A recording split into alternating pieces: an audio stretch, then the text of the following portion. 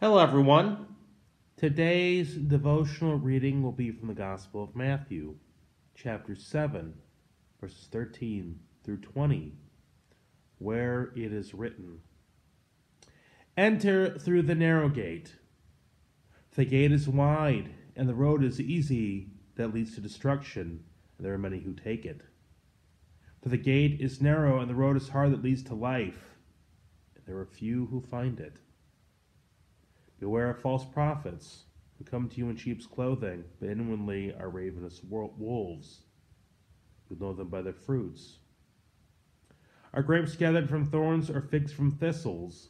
In the same way, every good tree bears good fruit, but the bad tree bears bad fruit.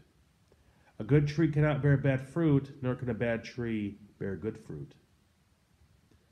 Every tree that does not bear good fruit is cut down and thrown into the fire. Thus you'll know them by their fruits." This is the gospel of the Lord. Praise to you, O Christ. Scary. The road is wide and easy, but it leads to destruction. The one that leads to eternal life is narrow and hard. And that's really the error of our society today, the misunderstanding. They think, I'm not doing anything outright evil. I'm not cheating on my spouse. I'm not stealing money. I'm not doing fill in the blank of terrible things. I'm not doing bad stuff. I'm covered. Here's the truth. Indifference, not caring about God, is just as bad as outright evil. I'm okay. I don't need to do anything. Just as destructive as committing felonies. You have to be out there loving God and loving your neighbor. You have to be immersed in the Word and the Sacrament. You have to be repent of the things you do wrong.